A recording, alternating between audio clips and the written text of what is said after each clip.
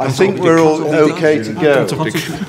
So it's precisely 14:45. So welcome to this session. It's going to be very, very informal. You've got an international group of experts who have all agreed what they're going to say. They're just going to say yes and going to agree. And there'll be no discussion. So, but we've got people from all around Europe. I'm sure we're going to have some very, very stimulating discussion with this. They're all dead worried because they've no idea what I've got up here, and they know how unpredictable I am. But I can assure you, they're all going to be relatively simple, straightforward cases, perhaps cases that you would see from day to day, but you'll have the opportunity of seeing how other people think about them and how they deal with them. And then there are one or two that are not quite so simple. So, but that's the surprise. All right, so the first patient. It's a 25-year-old woman with a unilateral nasal obstruction. They're all going to have a history like that, aren't they? They're all going to have a nasal obstruction. So it's a right-sided block with a bit of facial pressure. The pressure's relieved when her nose discharges. She had a history of rhinosinusitis 3 years ago, and the only thing that is wrong with her, apart from that, is that she's got Ehlers-Danlos syndrome type 2. So she's a bit bendy and stretchy. All right, so that is the endoscopic picture. So pale, smooth polyp. You can see it in the right side of the nose, but when you look in the left side, you can see it across in the nasopharynx. All right, so Sergey, what would you assume that would be diagnostically? No diagnosis without CT in this case. Oh, it needs a CT and three-dimensional. Very wise. Very intracorneal polyp. So there's the CT scan. Okay, so what do you think of that CT scan? It's intracorneal polyp. Intracranial polyp. Cyst in maxillary sinus and huge polyp protruding from maxilla to nasopharynx. Yeah. And it's got all the features. Some rare pathology. Some rare pathology? Yeah. Okay, Reda, how would you deal with that? I just want to make sure that whether it is an intracorneal polyp or not, you see, so the first step is to try to configure the consistency of the unilateral nasal swelling. But you see, it looks like the intracorneal polyp, but the other possibilities are there. If I'm convinced that this is an intracorneal polyp, I would proceed immediately for a transnasal endoscopic approach.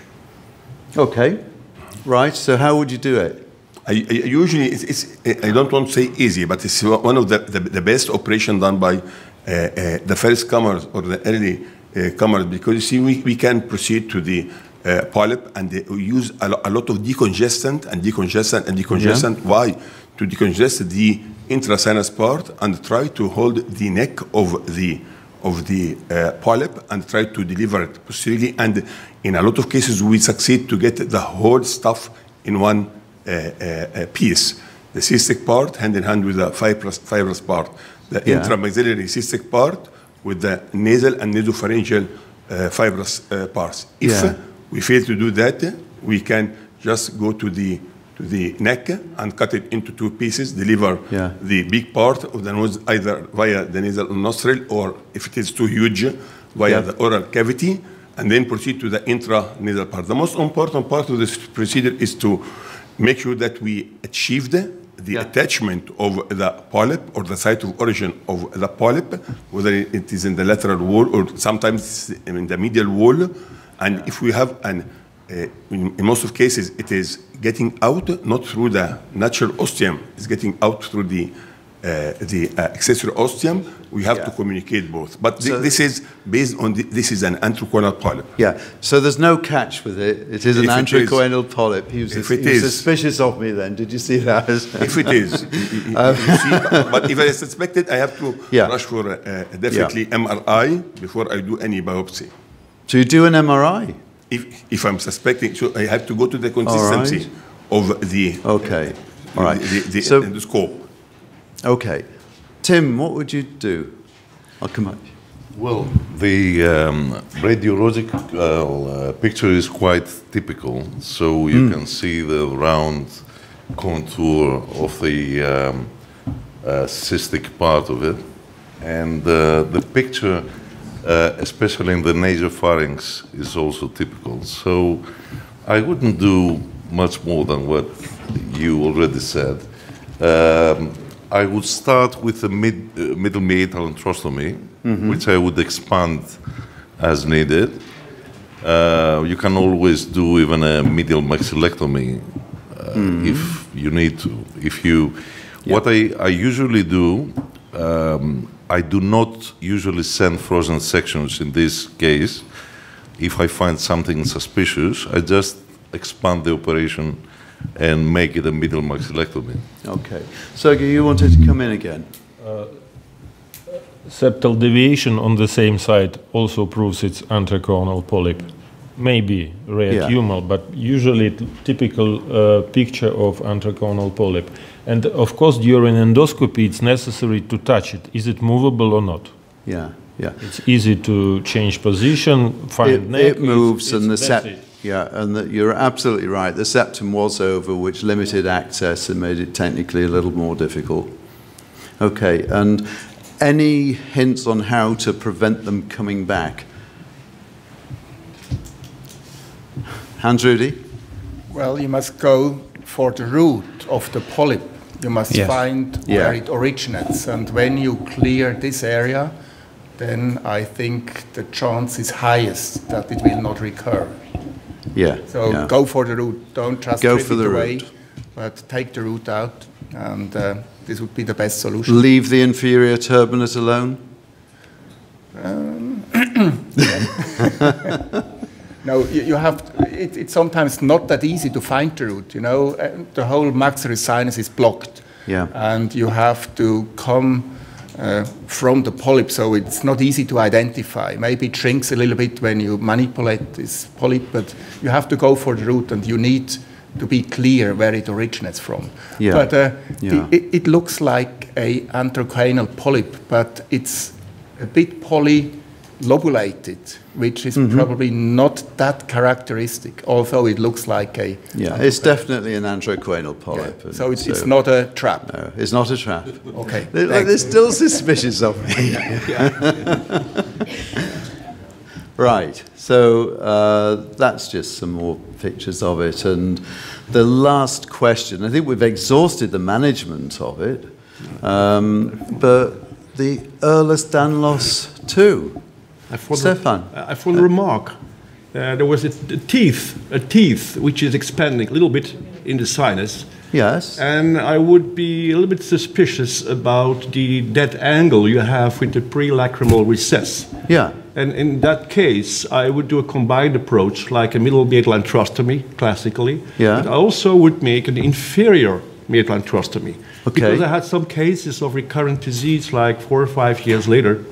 And through that inferior approach, I could take it away just like this. It is just a small procedure, but I could control that angle of the anterior lacrimal side. And I can check also there's nothing wrong with the tooth which is extending into the sinus. Okay, that's quite a good move. Sometimes you just need that dual access to get at them properly. And you can go, I completely agree, you have to go also to search for the attachment.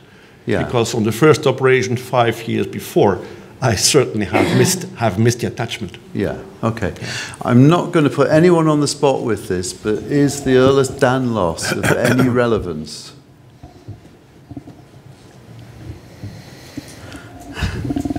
The Ehlers-Danlos. Ehlers-Danlos type 2. Well, it's quite a rare disease, and as far as I know, there is no interaction between antrocorneal polyps and Ehlers-Danlos. No, there's no association between the two, but you can have anesthetic difficulties with it. Yeah. Or bleeding tendency. For the bleeding or for the respiratory problem? You don't get respiratory, but you can dislocate the jaw during intubation. Hyperlaxicity.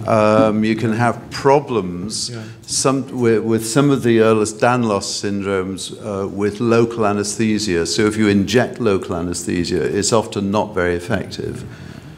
And the theory behind that is that they get previous soft tissue bruising and then they don't get dispersion of the anesthetic solution.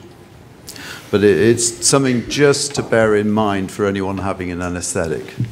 Good point. Okay, so let's move on to something completely different.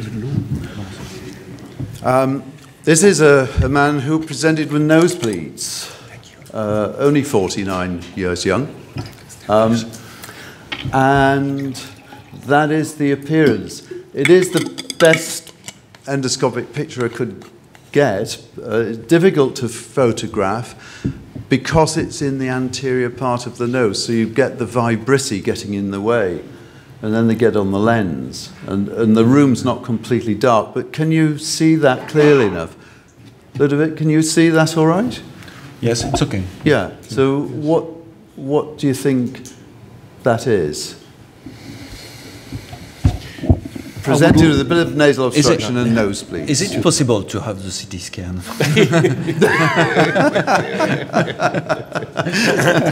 I would like to know by touching. I would like to know by touching if there is an attachment on the septum or on lateral side. Yeah, yeah. And that's exactly what I did when I saw him. And it's arising from the septum. Okay, angioma. Okay. Yeah. So angioma. Possibility. Angioma, yeah. Angioma, yes. Verrucous angioma. Okay. Verrucous angioma. The diagnosis, the histology came back and it was consistent with what we call the pyogenic granuloma. Yeah, okay. Yeah. The pyogenic granuloma is a big misnomer because it's not infective and it's not a granuloma. But we call it a pyogenic granuloma. So what would you do with it? Remove. Remove. Yeah. Through endoscopic approach. So techniques of removing it? Laser. Laser? Transoptic. Okay. Injection and laser it, or elevation of mucosa and laser step-by-step removal. Yes. Or you can just elevate mucosa and cut it out. Yeah. Yes. Yeah. Often the pedicule is not too wide. It's very sessile pedicule. Sorry, is it? Often the pedicule is not wide. No, that's large. absolutely right. Yes. It looks as if it's covering that side of the pedicule nasal is often mucosa, the septal mucosa, but small. the base was really quite small. Indeed. So even if you cut away the mucosa underneath, you end up with really a very limited raw area, and it heals quickly. Coagulating loop, also nice. Coagulation, yeah. Loop. And a loop, yeah. So there are different ways of taking those out. Yeah. In our experience, usually in these cases, to make sure that where is the attachment. If it is from the septum, yes.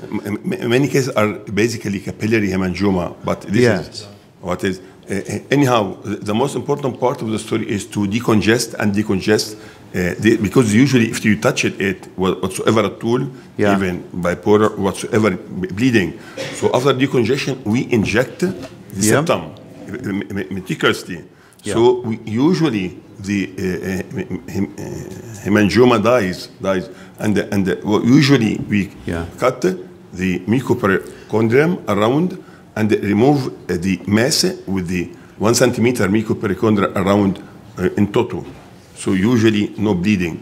So usually good handling and good preparation render the operation very easy.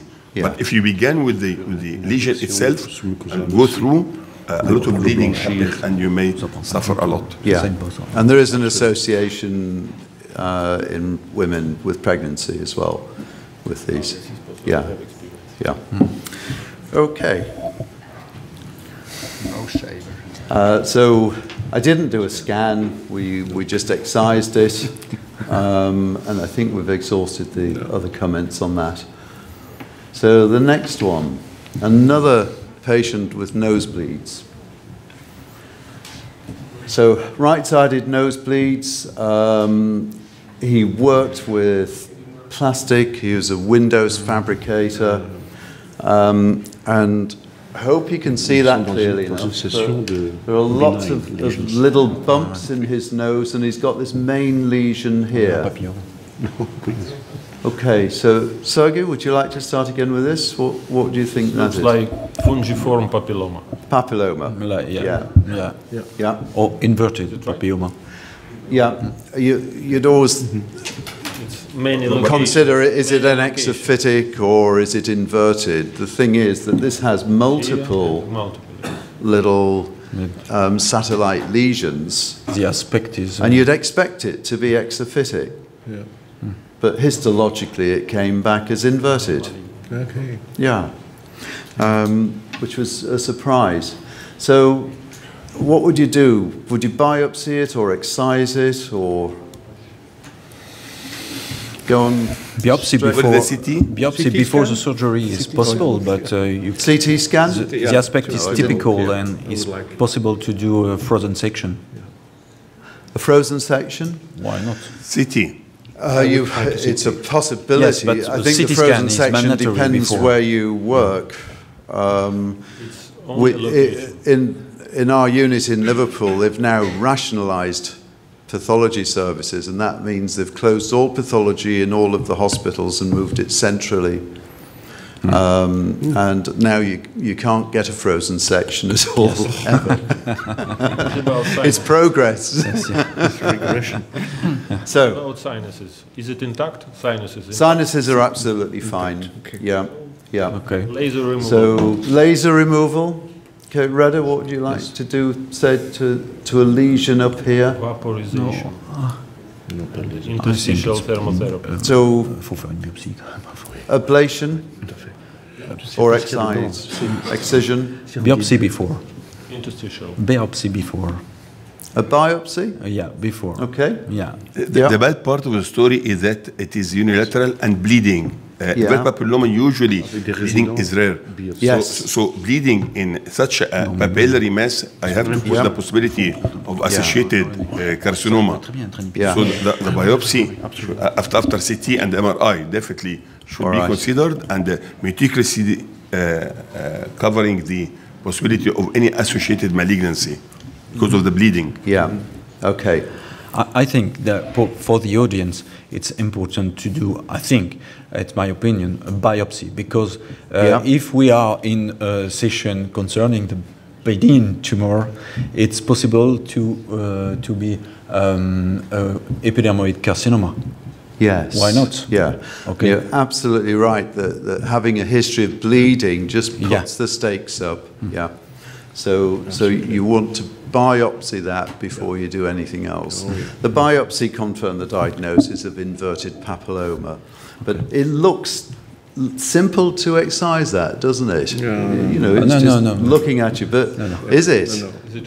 You said the sinuses were clear. Sinuses are okay. Yeah. CT, no MRI available? I haven't got one available now. It would have made the discussion too long. Yeah.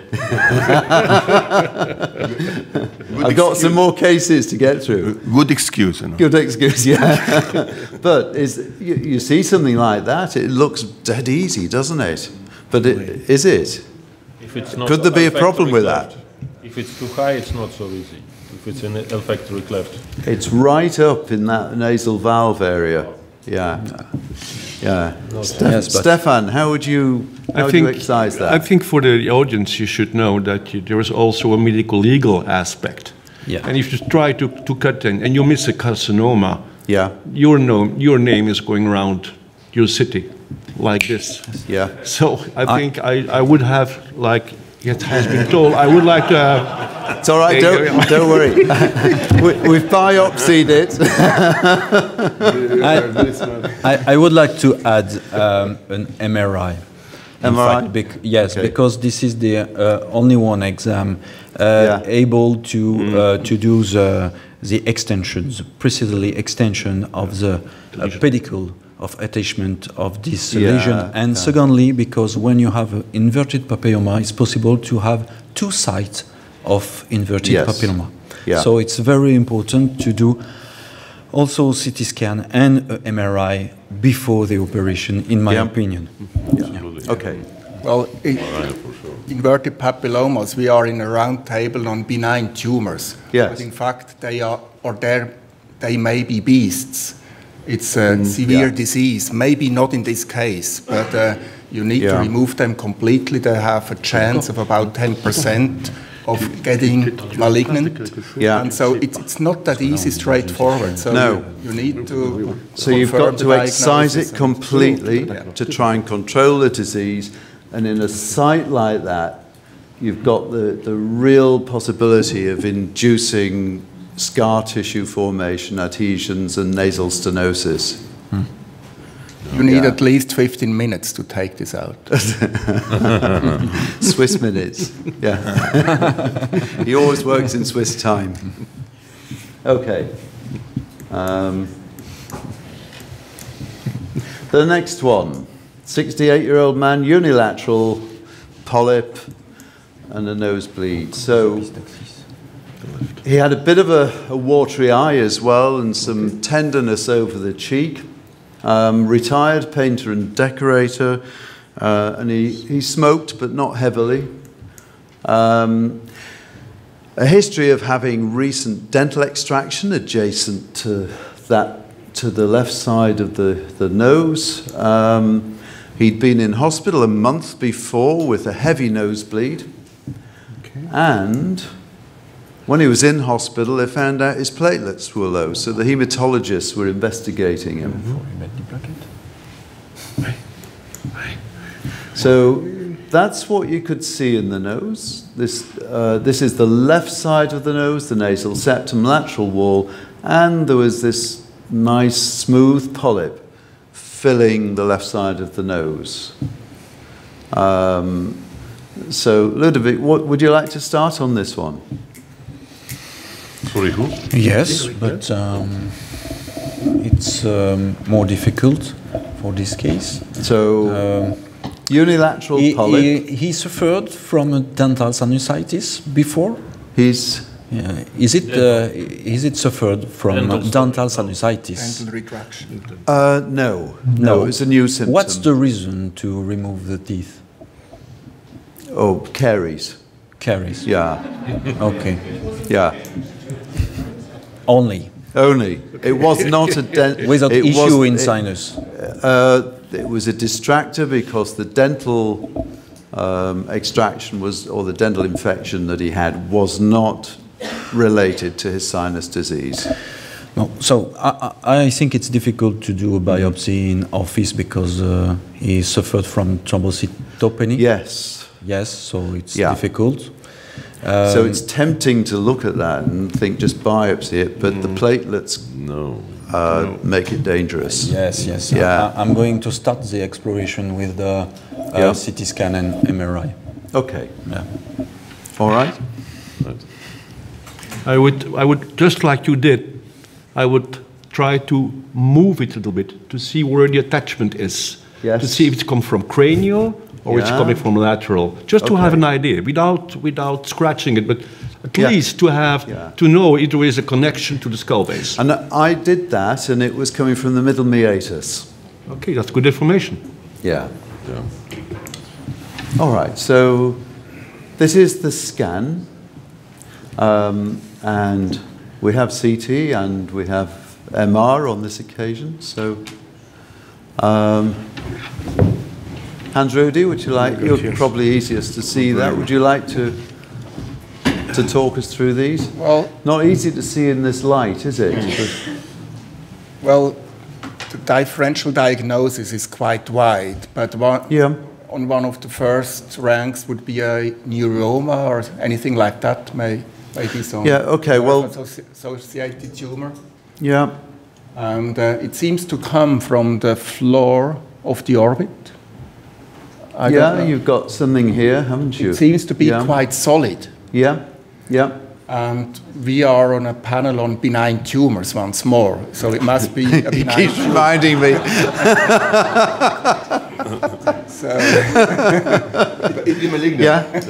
It may be a neuroma, but the differential diagnosis is quite wide. Okay, so he had a biopsy, and it came back as inflammatory tissue.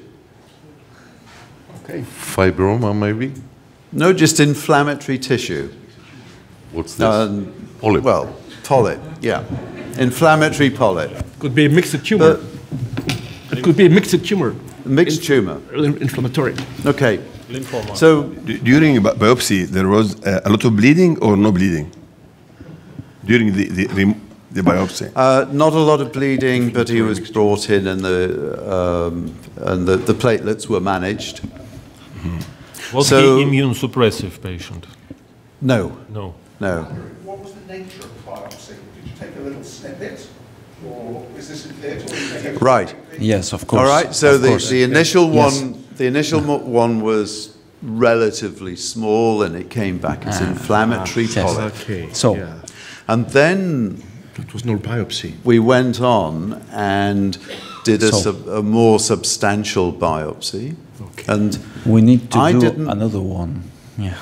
Well, let me explain. Let me explain, because the next bit is a bit unpredictable. But I didn't do the second biopsy. Yeah. And that was, but it was a much bigger biopsy. I talked to the surgeon who did it, and it came back as an inflammatory polyp again.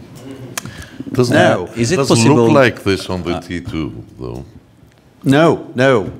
So I was worried about this, and I arranged for him to come in urgently, but I couldn't do it myself.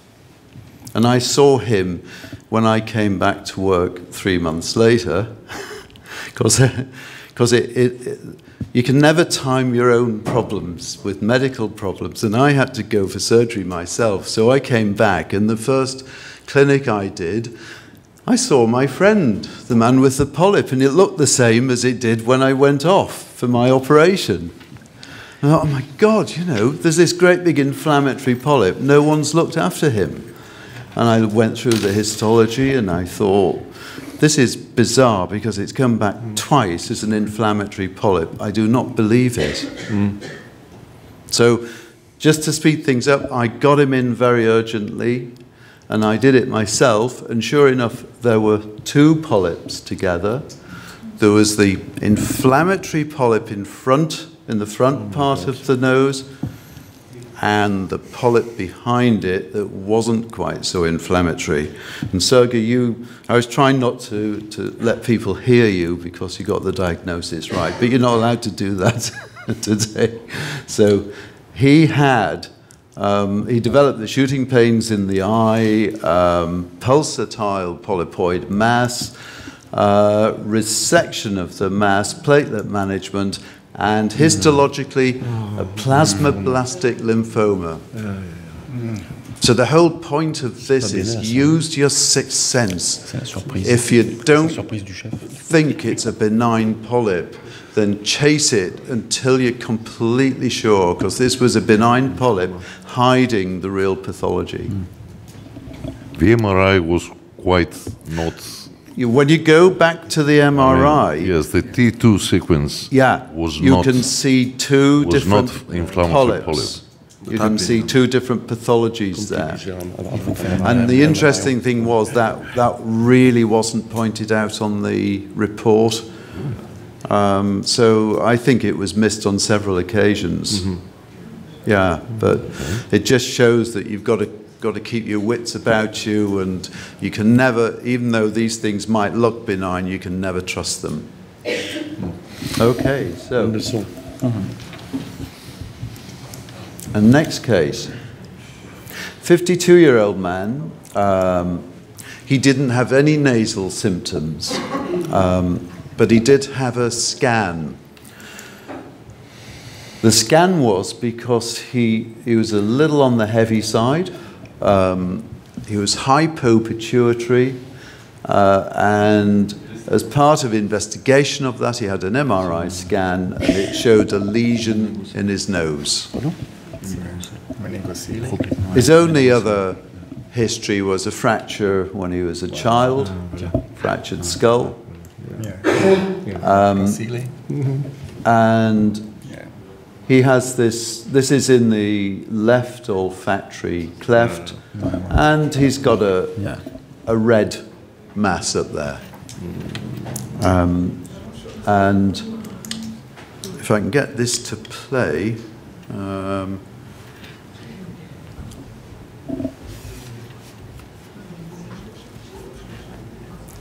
Donc, pas de biopsie. no, is it? Played. Played? No, it's not going to. Okay. Well, just go, but you can see something very similar on the other side of the nose, at the superior part of the septum, both sides. So, Stephan, what do you think that is? I would have done just like you do. Move it a little bit. See, it comes from the roof. Yeah. And you think about the cranial fracture he had. Yeah. And you think immediately about something coming out of the brain. Yeah. So no biopsy. All right. So no, it's a bit red as well. So okay, no biopsy. See if it's coming out of the intracranial cavity. So see if there's a connection. Yeah. Yeah. Okay. And you'd like to see scans? Mm-hmm. So yeah. So there's the scan. Ah oui, il y a une So the skull base is intact. Elle est descendue. Sergey, any comments on It those? can be oncocytic papilloma. Oncocytic? Typical area. Possible? Too much blood. Too much blood, yeah. Blood supply is more active than in oncocytic. Okay. Well, I'd like to see a T2 MRI. MRI, yes. And more scans. More scans. I know it's not fair because you can't see the whole range of scans, but there's the MRI. That's a T2. Yeah. Angiography. C'est un polyphénoconal. So it's highlighting. Yeah. It pulsates. It's red. And it's on both sides of the nasal septum. Angiography. Indicated. Well, you could do an angiogram. Yeah? Yes, maybe yes, angiogram. I didn't on this occasion, but you could certainly go on to do angiography. And the next step with that, we did do a biopsy in theatre under controlled situation, and it was a hemangioperiscytoma. Oh my God. So they are rarities, but they can arise from the skull base and cause defects in the skull base. So, Andrudi, how would you manage that? Well, I'm not completely sure whether they are completely benign. Mm-hmm. And so... This is benign. Yeah, well, this is benign. but we have learned before that even though we have a benign job, it may be not benign, and these lesions may be also malignant or may have a tendency, and so I think we have to go for complete resection or zero resection of this tumor. Okay, all right, right. So, Stephan, how would you resect that? Well, at first sight, I would think maybe I cauterize the just at the smallest part and take the whole thing to the lab. And by cauterization, I don't think I take too much risk. Okay. So it's cautery, Reda? I believe in such a case, and we are sure that the skull base is intact and it's a benign panel. It's benign? So subperiosteal, usually you begin 1 centimeter before the lesion, inject, and then dissect the tumor from the septum bilaterally from the skull base, bilaterally, and go and define exactly on site whether the immediate terminates are involved or not. The most important part of the story is to make sure that we remove the whole stuff, we did the whole job with a safety margin, because the possibility of recurrence is very high, and these lesions are very aggressive. Yeah, so you need a good clearance and a very thorough clearance, and the best chance of that is getting a wide exposure of them. So I did do it endoscopically. Would you do a sphenopalatine artery ligation? If it bleeds? Yes. Or would you do it before it bleeds? I would not. No? No. I would not. No. Would you? No. All right? No. We can't easily go back to the scan, but well, let me flick it past. But if you look, it's extending back here into sphenoid. So I did open up the sphenoid. Yes, I think it's necessary to open the sphenoid. The sphenoid the left, as if it were the left one. Collection, not tumor.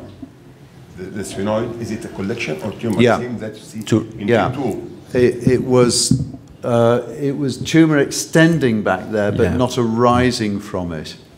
Yeah. So it had gone through the anterior wall of sphenoid and pushed into the sphenoid, but it didn't arise from the sphenoid. Yeah. So it was a wide excision, making a superior window in the septum to get access from both sides and cleaning it off the skull base. But I agree, you should take a wide margin around it. Yes. I agree. Yes. Even on the septum, because normally there's more on the septum.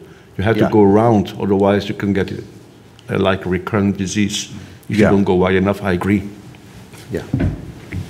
So, I have a question. Yes, yeah. Did you drill the skull base? No. Yes. Well, with a diamond, but just I polished the area. Yeah. Good question. Yeah. Do you think that's important? Yeah, because we face a lot of hemangiopericytomas. They are very aggressive tumors. So we do what is called the sequential. Do you want to use this? No, it's okay. I think I'm all right. Can you hear? Yeah. Okay. We do what's called sequential layer resection for this, and we go one step higher than the particular place involved. If the skull base is involved, we drill the skull base till the dura. The dura is involved, we resect the dura, because the hemangiopericytoma is very notorious for recurrence. And sometimes I have had patients, I have operated 3 times, 4 times, I have resected the dura, it's gone, and then we also sometimes give radiotherapy for this patient, if it recurs after 3 times, 4 times. It's been described in literature also that, they give radiotherapy. Yeah. Thank you. And I bet you see much bigger ones than anyone else as well. Yeah. It's huge. Yeah. How long should you follow a patient up with that problem? Ludovic. Well, they have a high level of chance of recurrence, so you should follow them on real long term. Yes. More than 5 years. At least. If you get to 5 years and no recurrence post-surgery, do you think you need to keep following them up after that? I would follow them up like a tumor patient. Long term, at least 5 years. Would everyone agree? I think so, yes, I agree. Okay. Yeah. Right. Each No 6 dissenters? months. All right. I think the most important thing is to take a regular MRI every year or so. Yeah. Till at least 5 years, so that we don't have a recurrence later. So I think maybe as Professor Rudolf says that it's tumor-free. The MRI says tumor-free after 5 years. Maybe then you can. But you can see the whole area very easily with an endoscope. Yeah. So would you do an MR still? The problem is that there's scar tissue forming after the surgery. Yes. There's scar tissue forming. And sometimes there can be hidden tumor there inside. So we have found one case where the whole thing, once you resect this, we use what's coblation, a lot of coblation there. Yes. There's a lot of scar tissue there. Underneath that, you can have some tumor there left behind. So you never know. All right, right. Okay, well, that's hearing it from the experts. But one of these things is really, really rare in the UK. So when we do see them, they're usually relatively small. Right. Okay, next case, a 41-year-old, 3 years, severe nasal obstruction. He had complete obstruction of the left side of the nose. This is the tumour. So it was smooth, it was pale, he had blood vessels on the surface of it. He'd had no symptoms from his nose before this developed. And he was otherwise very, very fit and healthy and well. Who'd like to start? History of head trauma? No history of head trauma. Why are you laughing?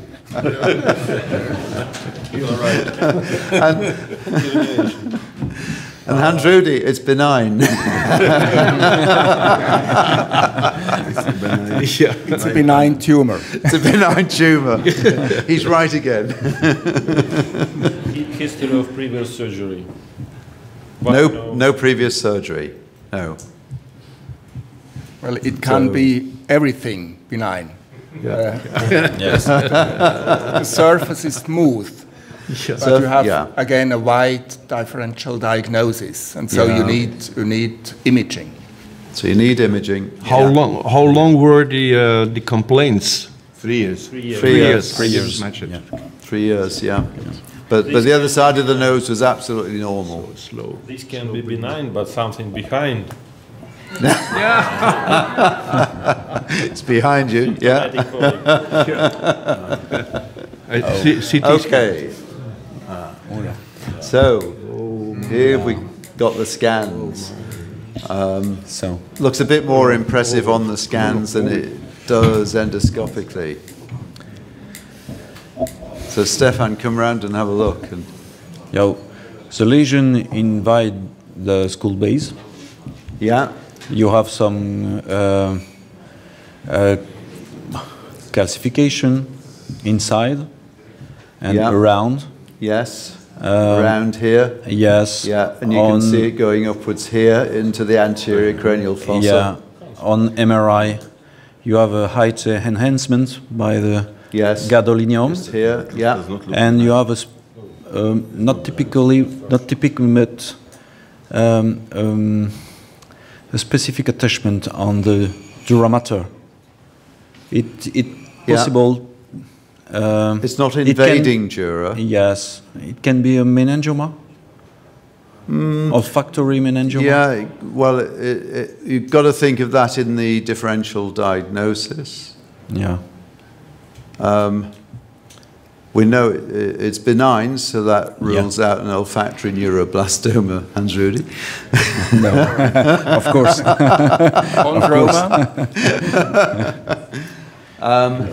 Yeah, so you had a biopsy. Yeah. And the biopsy came back as a neurofibroma. It seems to erode also the sphenoid. It's gone into the sphenoid and it's eroded the sphenoid roof. Yeah. Yeah. So it was quite a fun one to take out. So it was a neurofibroma, and I did it jointly with the neurosurgeon. Excised the whole thing endonasally. And then repaired the defect over the dura with fascia lata. And he's been absolutely clear since. Yeah, they do very well. That's the patient. Final morphology is the same. And the final pathology was the same, yes. Yes. Does the patient have no surprises with other this. manifestations of neurofibromas? Any other neurofibromas? No other neurofibromas, no. It was my question, yeah. No, just a single neurofibroma, yeah. And how even long in the post-op? family. How long post-op? How long post-op? We've got to 2 years now. Yeah. The dura was resected? Yes. Yeah. We didn't include dura, we excised it off dura. There was a plane between the neurofibroma and the dura. I had a case like this, and I had a recurrence 1 year later coming out of a locus in the dura. Yeah. And yeah. Yeah, I think you need a high index of suspicion of recurrence. Yeah. And because of that, I think that is when we need to have recurrent MRI scans for surveillance. Yeah. Yeah. But anyway, so not all of these nasal polyps are as easy and straightforward as you think. And you get the surprise every now and then. Right, 68-year-old, 10-year history of nasal obstruction. Now, that's a very long time to have a blocked up nose and not to go to your doctor with it. He'd had a nasal injury, assaulted 6 years ago. History of purulent discharge, nasal pain, headaches. So some sinusitis there as well. Also had COPD and severe asthma and non-steroidal hypersensitivity. So you start to think of a CRS with polyps. No effect from topical steroids.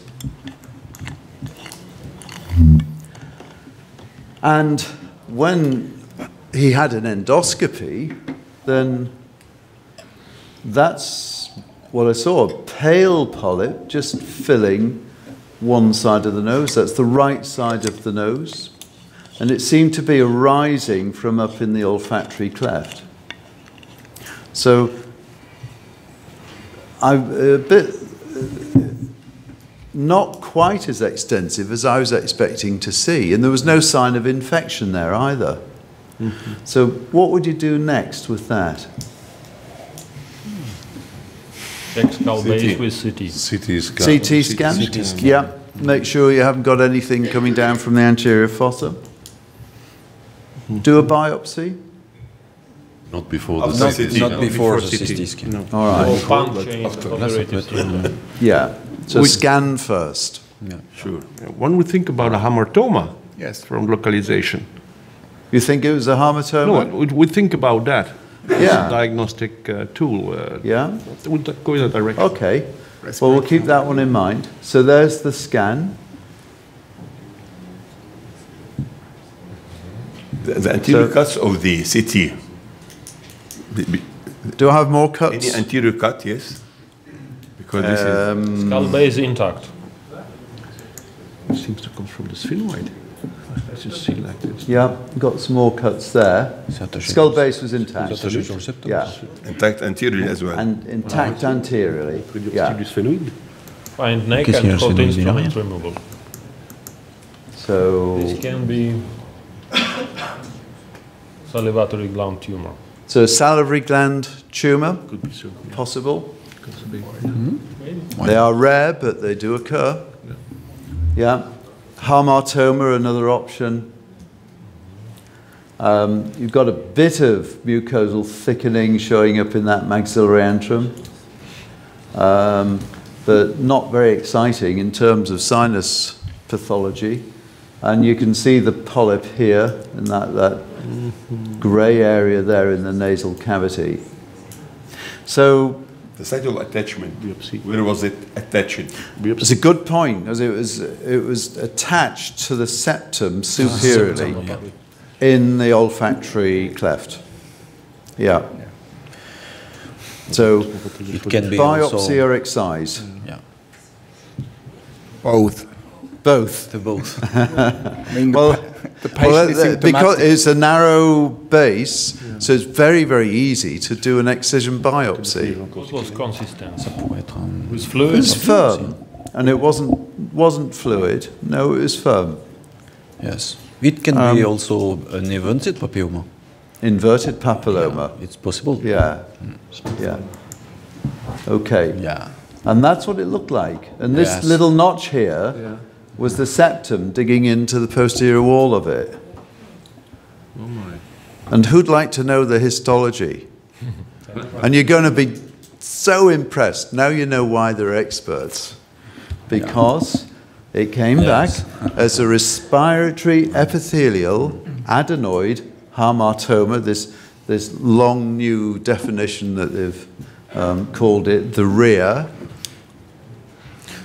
until the professor of pathology had a look at the scans and it came back as an inverted papilloma. so everybody was right.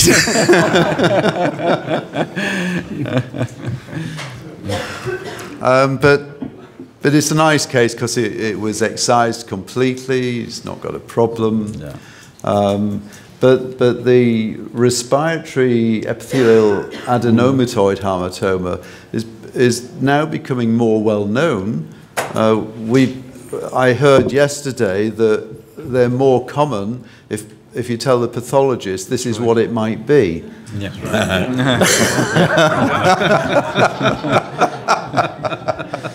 It's the power of suggestion, isn't it? But have people seen many of them? No? They are quite often bilateral, and the diagnosis is a problem.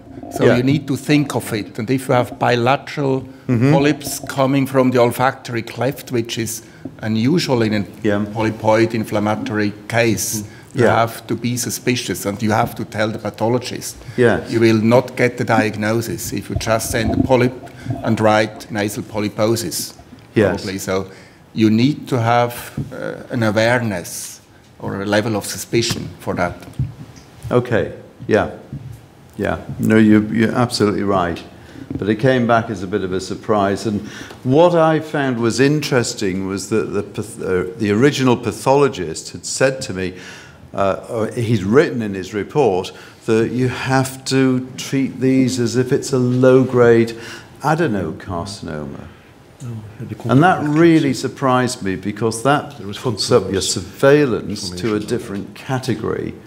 And I talked to we've got a very eminent professor of pathology in Liverpool, and I talked to him about it, and he said, don't believe that at all, that's nonsense. And he just dismissed it. So there is controversy in the pathological world about these things. It's funny that you often think that the pathologist just can get things perfectly right all the time, and it's very black and white. And it just isn't like that at all once you get to talk to them. And I think overall they probably do have a very difficult job.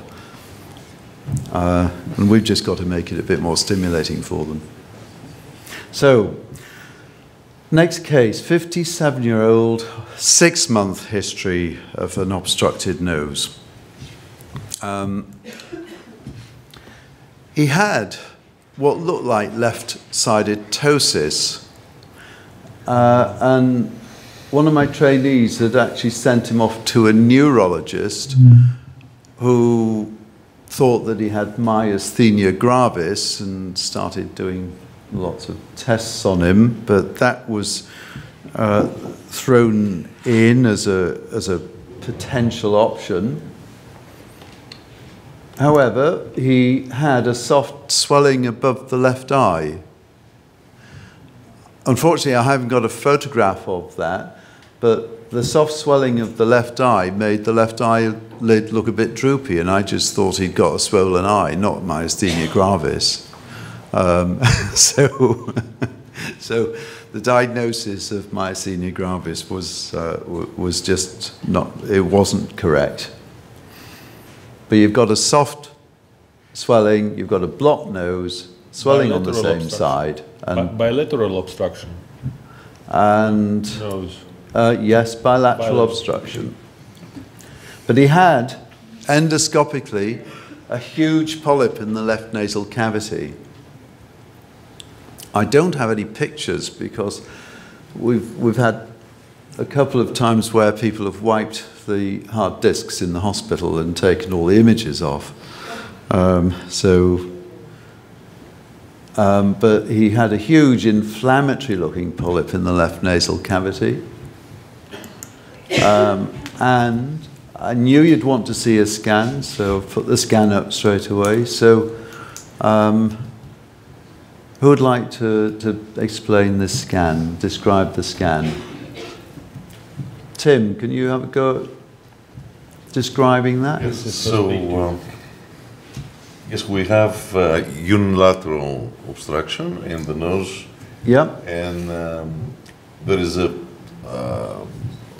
total opacity of the frontal sinus. Yes. With some erosion of the lamina papyracea on the superior orbital rim as expected, because you said about the swelling. Yeah. So you've got a defect there. Yeah. And some osteitis inside the frontal sinus also. I can see on the left picture. Yeah, I altered the contrast on this, and it's just not showing up. But in a dark room, you can see the opacity in that sinus dropping down into the left eye. Yeah. Yeah. So it's pushing the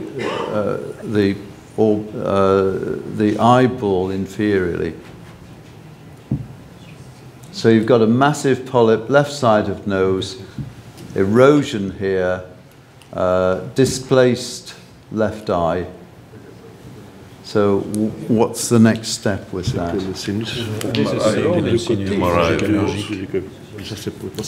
It's eroded. That's the skull base there is intact, but you'd be suspicious that there'd be something there. Yeah.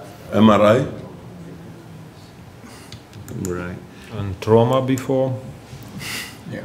So, trauma as a child, but it wasn't relevant. So this is the MRI. So you've got changes here in the frontal sinus. You can see the polypoid lesion here. It's in continuity with the frontal sinus up here. And you've got mucosal thickening of that left maxillary antrum. Yes. And the protrusion into the orbit is inflammatory. Yeah. The protrusion into the orbit is inflammatory. Yes. Yeah. All eye movements were normal. Yeah. Do you have a T2 sequence? Because there, when there is a black hole, it could be fungal. It could be fungal. If there is a T2, there is no signal, no central signal. That's right. Yes, the signal of MRI change within the frontal sinus. And on T2, we haven't any signal in the middle part of the frontal sinus. So I can't show you that. But fungal sinusitis is a very good suggestion. Or inverted papilloma. It remembers. Or an inverted papilloma. It looks a bit like a papilloma. Yeah. So what would you do?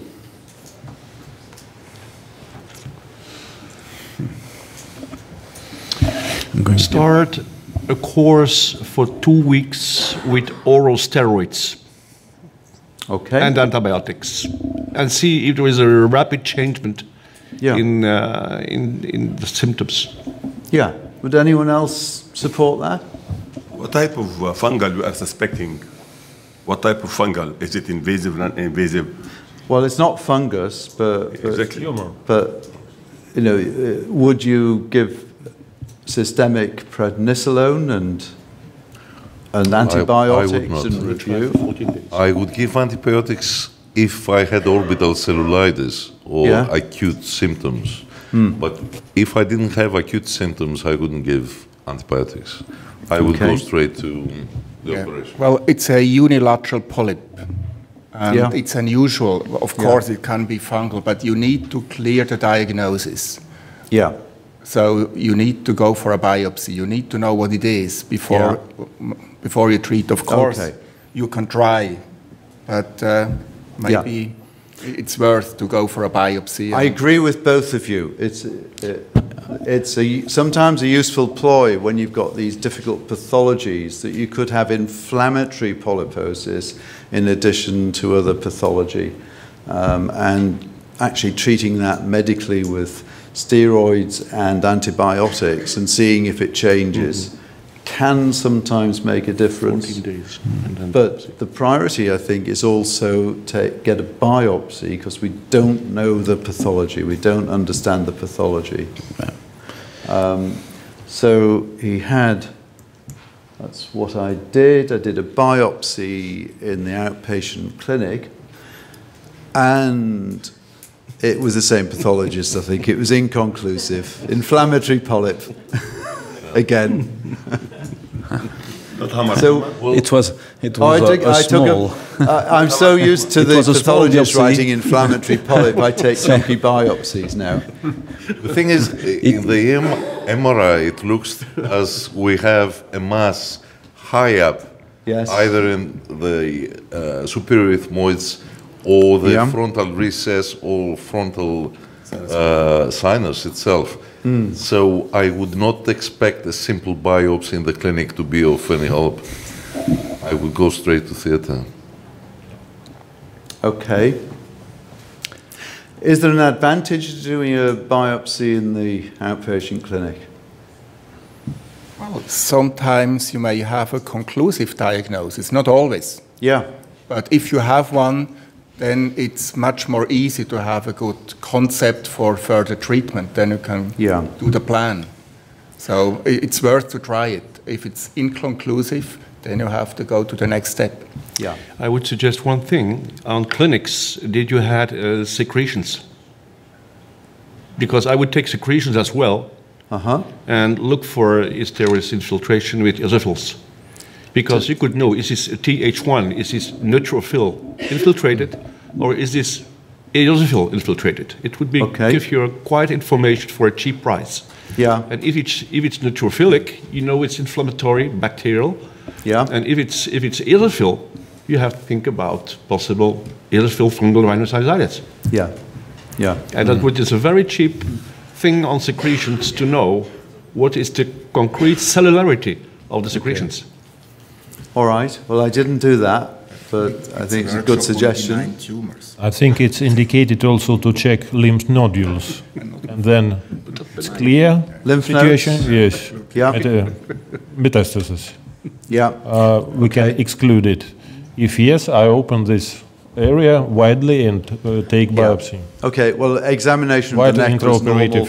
Yeah. I did do a biopsy in the clinic, even though it was inflammatory, so I thought I can get away without causing major bleeding. And one of the main reasons for doing that, as Hans-Rudi said, is it's good to have a definitive diagnosis before you operate if you can. But we do have problems with access to theatres in our hospital, and I could not get him admitted very, very urgently.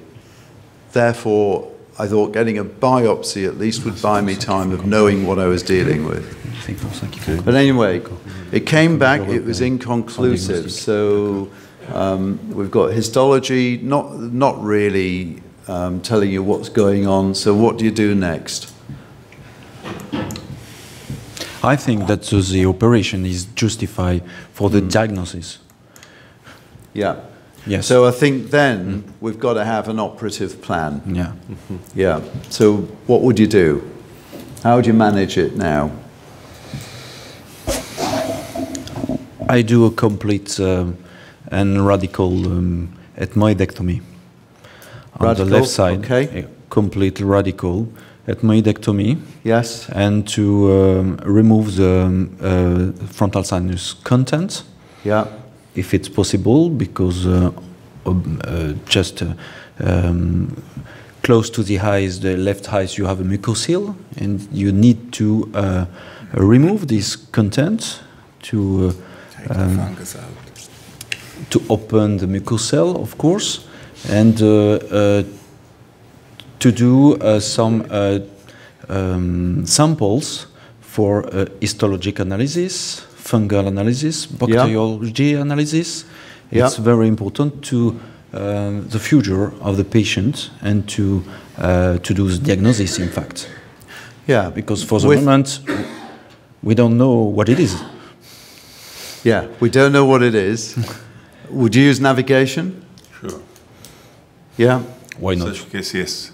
Yeah. Yeah. And you'd go for a complete removal with ethmoidectomy and clearance of frontal sinus. Plus a draft 3. Draft 3? Yes. Yeah. I would Draft 3. I would have one note. Yes.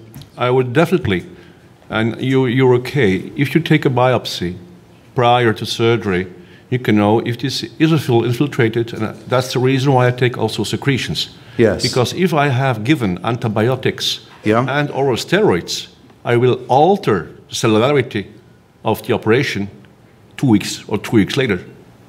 And then when I take things out, I have altered with steroids, I have altered maybe the diagnosis. Okay. So I would think about that also. All right. Yeah.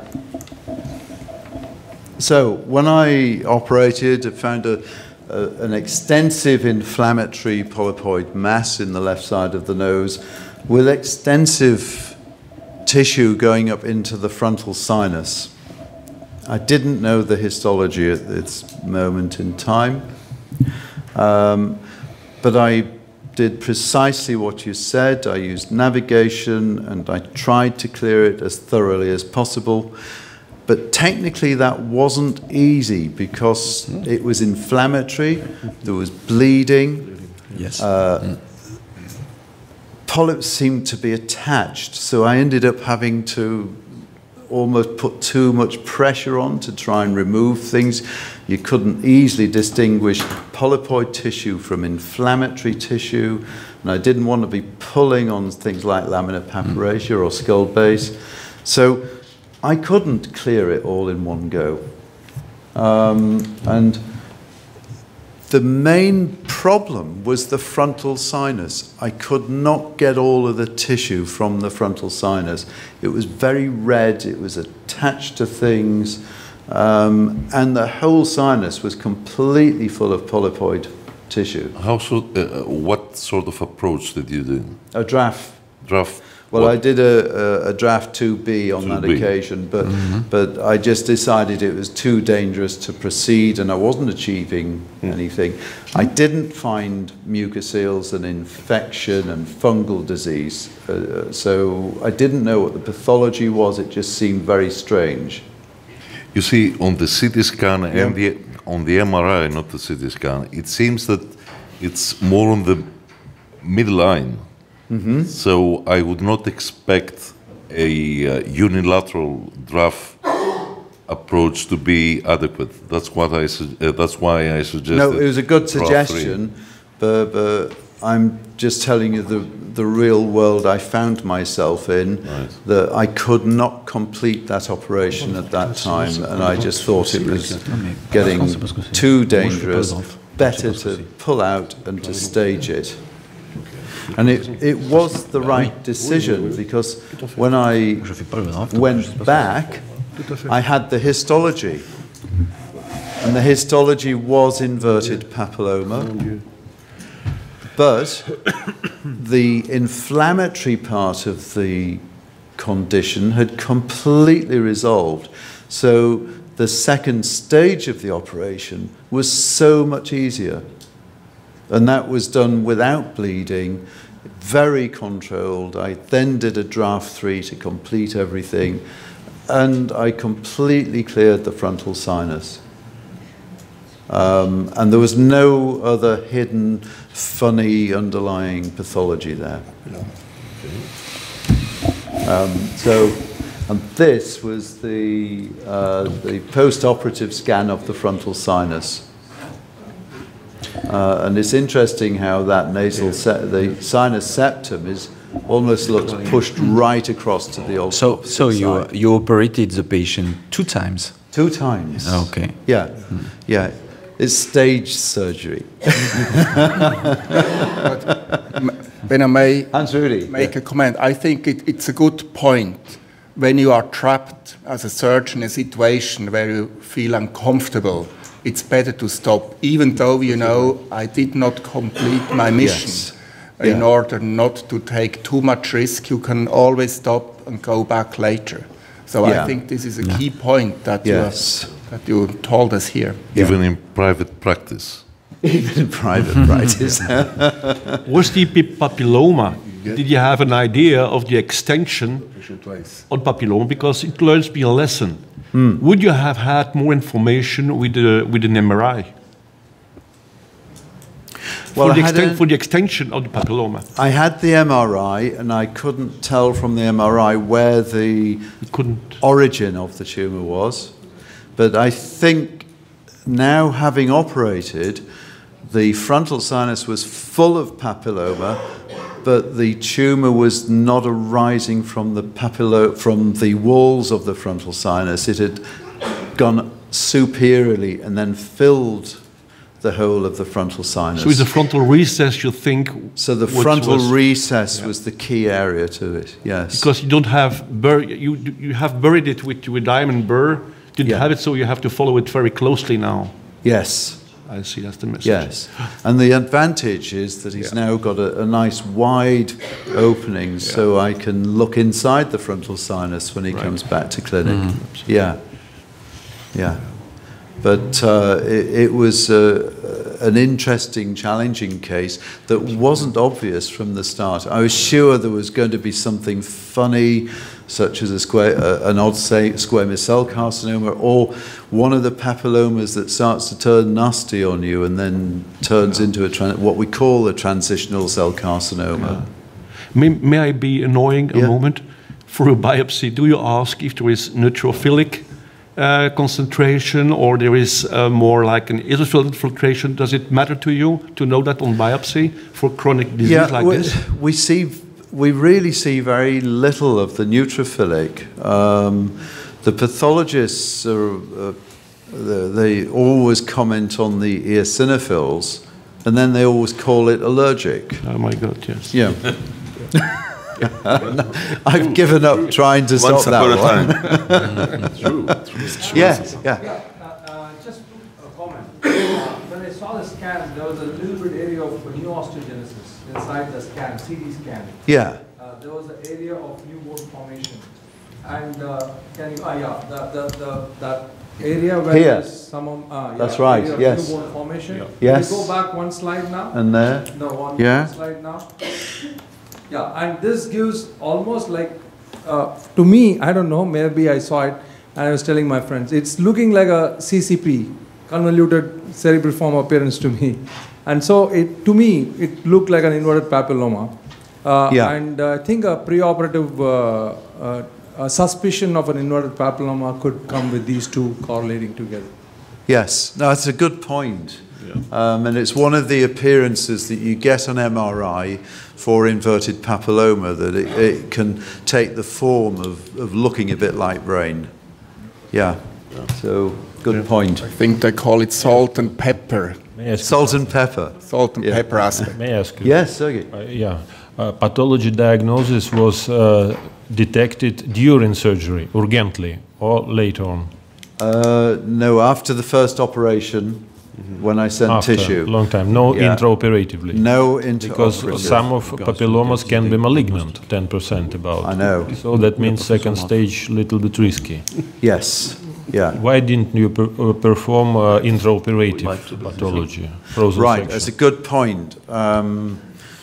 As I said before, it is impossible for us to get instant, a frozen section or very, very urgent pathology. The average, I hate to admit this, but the average time to get a tumour pathology back is around about 3 weeks now. But it reflects a lot on our NHS. In our case, situation is similar. That's why I'm asking why. Yeah, we are in similar conditions. Yeah. But if it's a transitional cell carcinoma, He was trapped. A frozen section would not have reassured me, because I've been in the situation with squamous cell carcinoma where the pathologist has actually said, no, that's benign. And I said, but it's eroding the skull base and the patient's gone blind. Oh, all right, then we'll call it a carcinoma. I mean, I've got them around my little finger. First surgery was a wide morphology, wide biopsy. First stage. Yes. It was wide biopsy. Yes, absolutely, yes. Yeah. I have just one comment regarding this case. As long as we got the pathology as inverted papilloma, so it seems that the incidence of recurrence in such a case is nearly 100%. Why? Because of incomplete removal. Because here we got the pathology by chance, and we do not plan it beforehand. We have to back and revise matters, returning the site of origin and where the papilloma arises from, to be able to remove the origin and to bear the bone underneath and remove all the mucosa around, because in such a case, we did not identify the origin, and we just remove the polyps and send them for the histopathology. No, but I knew the pathology after the first operation, so when I went back, second operation, I then could do the targeted surgery on the tumor base. And that is a really important point for inverted papillomas when you're trying to operate to prevent them from recurring. Otherwise, the recurrence is definitely 100%. Question? Yes. Yeah. Do you look for HPV in inverted papillomas? Do you? You're just getting me wound up now, Tim. I've been asking them to do it for years. And he says, I'm too busy, we can't do that. Yeah. I used to send tissue and put it in a tissue bank so we could do it at a later date. But again, we just haven't got the services, the supporters. I have a very strange experience. I did an HPV test on a patient. Yes. And it came back positive in the first occasion, and then negative. But anyway, came back positive, and the patient got a divorce. Oh, really? Because his wife Googled it and found out that HPV is related to sexual activity. So the patient got a divorce. And then I decided not to send for HPV in inverted papillomas. That's why Andrew did not do it. That's why I didn't do it. My question is, do we have a good reason to look for HPV in inverted papillomas? Yeah. What everybody thinks. You can uncover and see if he has condylomata. Well, can I just divert slightly from the nose? Because I talked to a colleague who was getting changed in theatre, and he was a urologist. And I said, so what have you been doing? Oh, a reversal of a vas deferens. I said, well, when I was a urologist, they never worked. You know, do you get good results? Oh, yeah, we get really good results. And have you done audits? Yeah, we did the audits. I said, what were the results? Well, 80% of the girls got pregnant after the operation. I said, well, how big an audit are you doing? He said, well, we've been stopped from auditing it now because none of the pregnancies were by the husband. So it was uncovering a new problem. Anyway, back to the nose.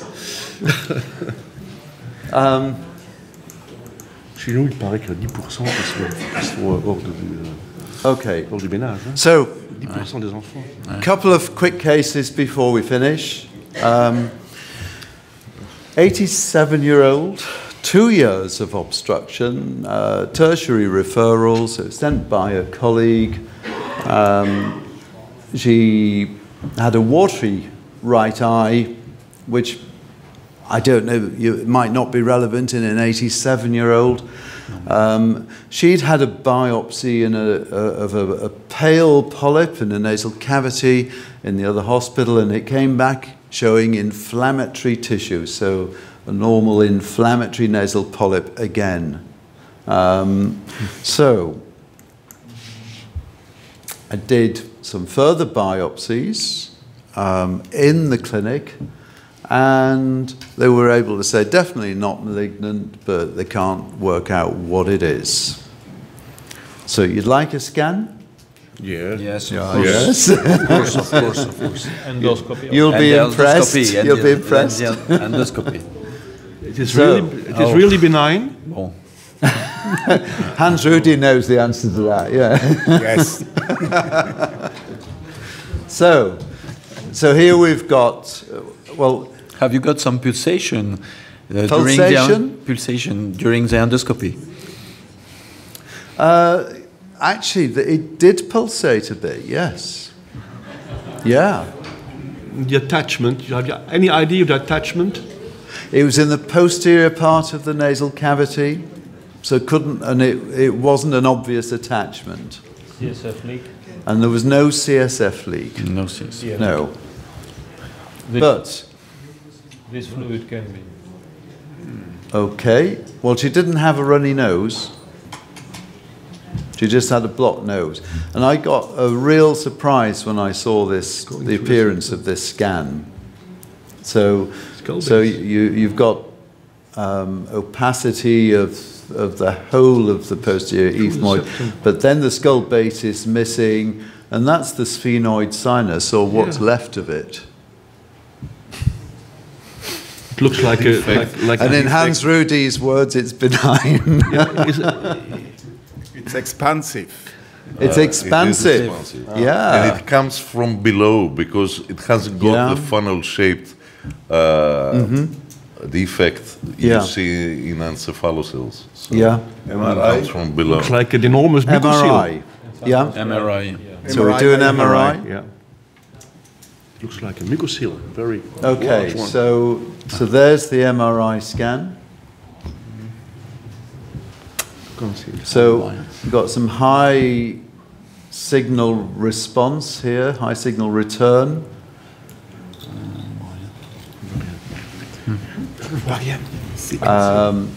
It's mainly centered in the sphenoid sinus.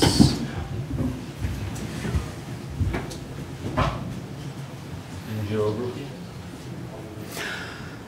I didn't do an angiogram, but it was pale, so it didn't look like a vascular tumor.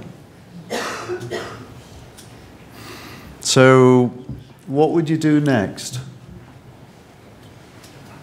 I've had 2 biopsies, inconclusive but benign.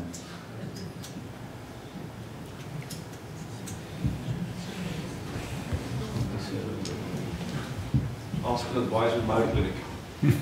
Have you got T2?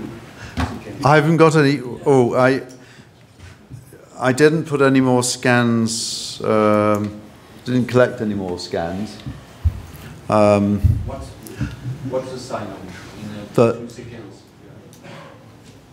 On the MRI. What was the? What's the sign of the image in T2? P2 sequence sign. Yeah, we want to rule out fungal. Right, I thought it might be fungal. Did think it might be fungal. Yeah. She's diabetic? No. And she's not diabetic, no. Very, very fit and healthy for 87. Vision? And? Visual disturbances, nothing, no neurological sign? No neurological signs whatsoever. Vision, absolutely fine.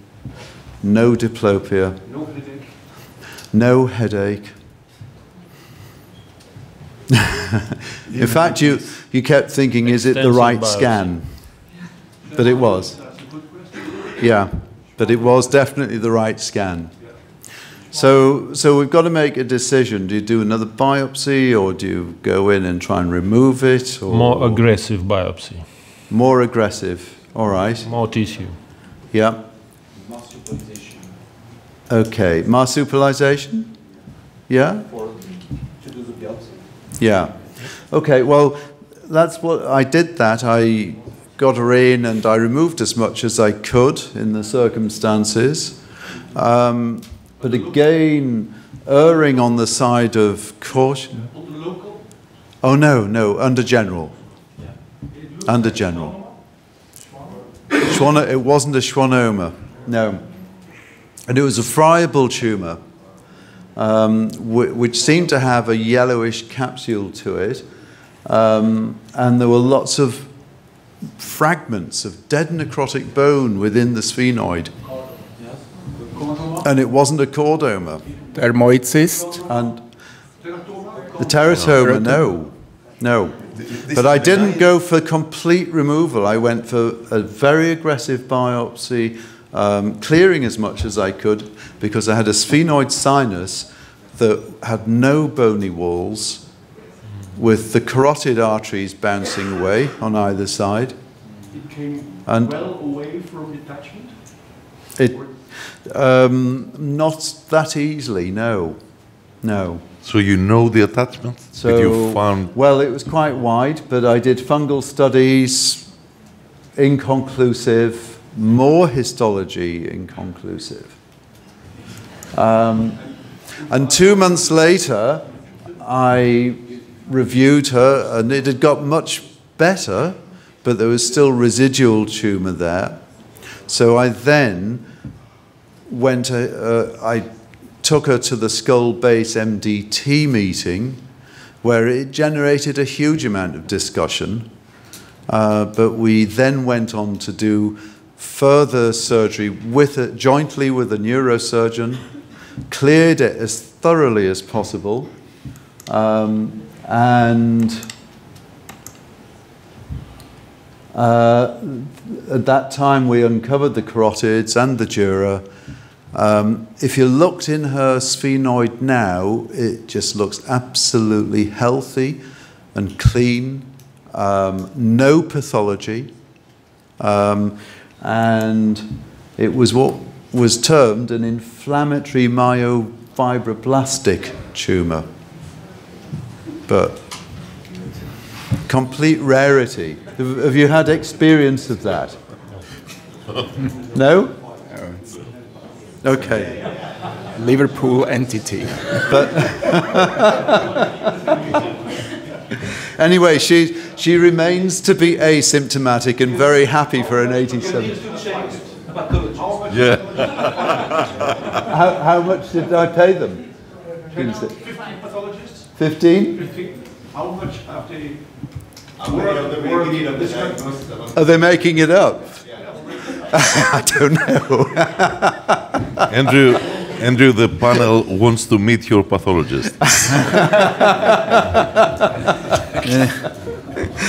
Right. We've got a few minutes left. I've got one more case. I'm going to be really interested to see what Sergey thinks of this one.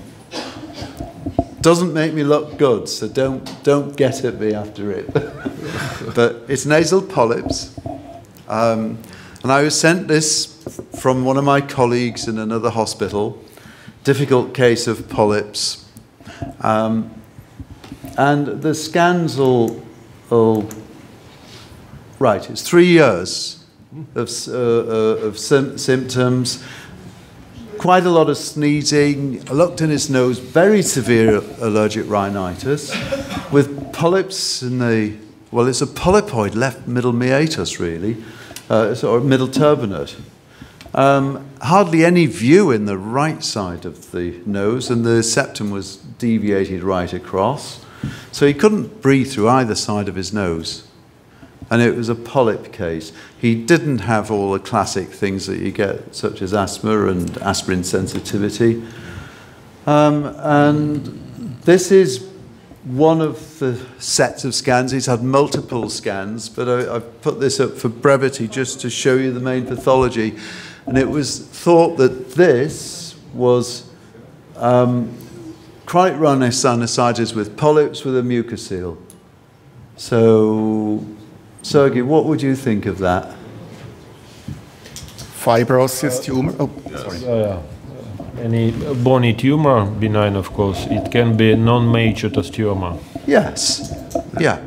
That was a fibro-osseous lesion with polyps and a bent septum and severe allergic rhinitis.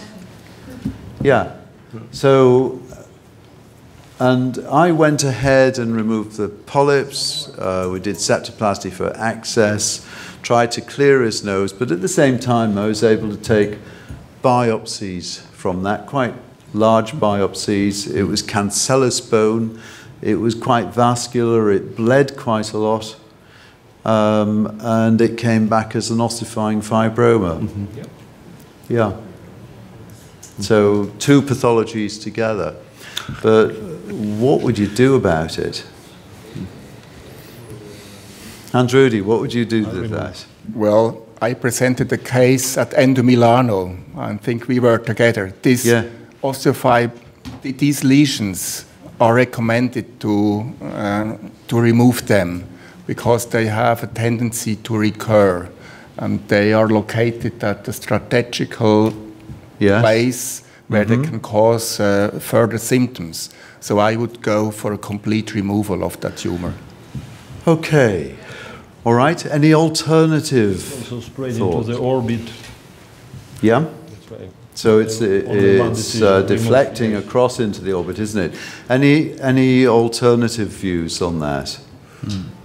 For ossifying fibroma, it's a very aggressive local disease and should be removed. Fibrosis lesion like fibrous dysplasia is very benign, and you can leave it in peace, or you can just remove it partially. If it is ossifying fibroma, we have to remove it completely, hand in hand with the neurosurgeon and or the ophthalmology. And definitely the possibility of a repair is there if the neuro is insulted. Yeah. Well, the pathology report said cementifying osseous fibroma. Aggressive lesion, locally aggressive as well, you know. Yeah. This is one of the aggressive. So everyone would go for complete removal? Or you can debulk the central part of the tumor. Yeah. Because it is believed that in some tumors, the center of producing the tumor is in the center. So if you remove the center of the tumor, they degrade and then they reduce in size. Yeah, yeah. It wasn't as easy to remove as I thought.